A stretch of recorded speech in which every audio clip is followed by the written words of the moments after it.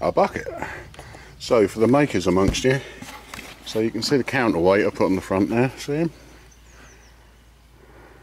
Okay, so that's on the same side as the spout there, and I've got the balance point, so that point where I've got a pilot drill in there is 10mm above the centre of rotation there. Well, all I did was measure from the bottom to the top there is 26, so that's gone up there 13 plus 10, and I'll just see if I can get this.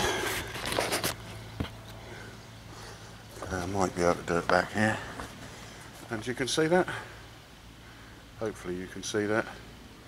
See how it's just tilted ever so slightly forwards? That's exactly what you want. So that's going to tip right over, get rid of all the water, and then bounce back to the neutral position, slow it down a bit, and then start filling again.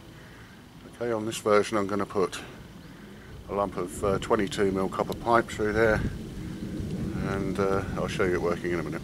Okay.